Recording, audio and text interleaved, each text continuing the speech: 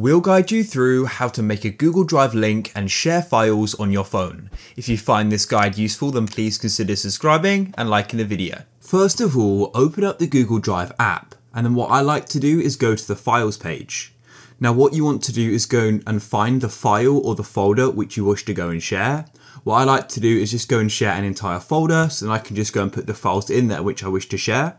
So I'll just go and quickly create a new one. I'll click on the plus button in the bottom right and click on create folder. And I'll just go and name this share GuideRealm like this, and then I'll go and click on create. You can go and click on it if you want and add some files. But then what you want to do is either go to the top right while you're in the folder and click on the three dots, or go back to the main files page and find the folder and go over to the right and click on the three dots. And you then need to click on manage access like so. What I like to do is go and change the link access to everyone. At the moment it is set to restricted, so you have to go and add people.